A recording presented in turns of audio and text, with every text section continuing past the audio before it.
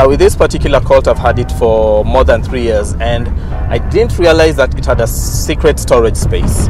And I'm guessing most drivers also don't know about the secret storage space. So on the front passenger chair, there's actually a tiny cabinet and massive storage. Just pull the cord and you open it up, you'll be able to find a space that says it's a maximum of 7 kilograms. You can put in, let's say, got books, things you want to keep out of sight.